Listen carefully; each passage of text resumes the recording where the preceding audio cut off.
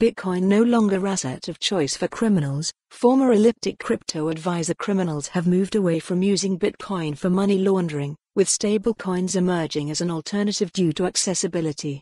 News: join us on social networks. Crime in Web3 is shifting away from Bitcoin, BTC, to stablecoins while Ponzi schemes remain prevalent, according to Elliptic's former head of technical crypto advisory. Tara Hannison shared the latest insights from the murky world of cryptocurrency-related crime during a presentation on the final day of FCC in Paris, addressing a wide variety of ways in which digital assets are either facilitating crime or being used to launder funds.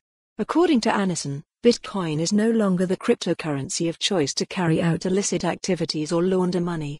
As the cryptocurrency industry has matured, the establishment of decentralized finance, DeFi, protocols, mixing services and stablecoins present new avenues for criminals to explore. Criminals have shifted towards using dollar-denominated assets, like USD Coin, USDC, as their easy accessibility and ability to be laundered through decentralized exchanges, DEXs.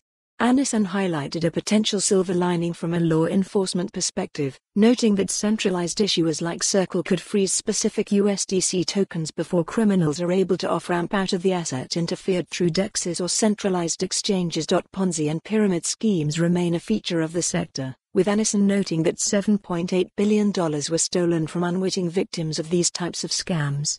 Related, how the IRS seized $10 billion worth of crypto using blockchain analytics. Criminals are finding more sophisticated. Follow the URL for the full article. For more on this story, visit the news article link.